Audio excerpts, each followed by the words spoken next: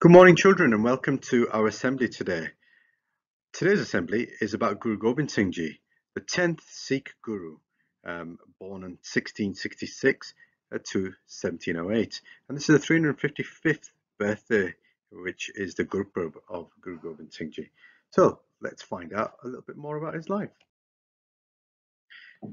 So Guru Gobind Singh Ji was the 10th living human Guru of the Sikh faith. The first Guru was Guru Nanak Dev Ji, and he was the 10th. Now the Guruship has been passed on to the Guru Granth Sahib Ji, who's the external Guru for all Sikhs. These are the holy Sikh scriptures. So some key facts. Guru Gobind Singh Ji was very valiant. He was a warrior, a saint, a poet, a philosopher, a guru, a father. And what I can say about Guru Gobind Singh Ji is that he was the best that he can be within all these areas, and he was fantastic at all these different areas, amongst many others.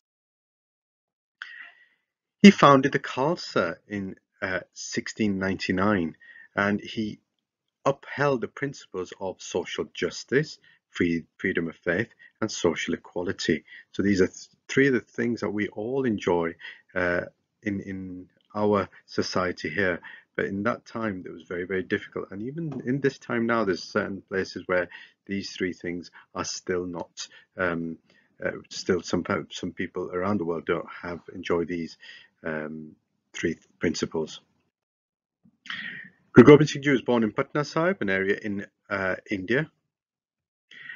Here's Guru Gobind Singh Ji's family tree. Guru Gobind Singh Ji was the son of the 9th Guru, Guru Tegh Bahadur Ji, and his wife there, Mata Gujri Ji.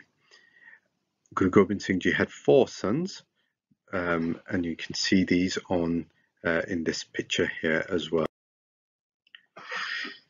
Gobind Rai became Guru at the young age of 9 after the martyrdom of their father, Guru Tegh Bahadur Ji, the 9th Guru. So just imagine becoming a Guru, a leader of many people at the age of 9. Just imagine how wise Guru Gobind Singh Ji would have been. Those times were very difficult, with a lot of oppression and very few rights for people. Places of worship used to be burnt, and people were subjected to heavy fines and taxes. So it was a very difficult time during that period, and the world was very different in that period. Guruji trained the Sikhs in swimming, archery, swordsmanship, and how to become skillful riders. So real 3 key attributes of being able to go ahead in battle. Guru Gobind Singh Ji strongly encouraged equality, commitment, and accountability.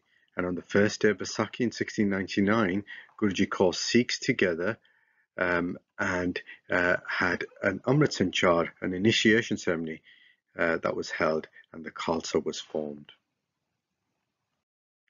So in your classes today, you will be learning different stories of the life of Guru Gobind Singh Ji, and looking at the different virtues that he displayed throughout his lifetime.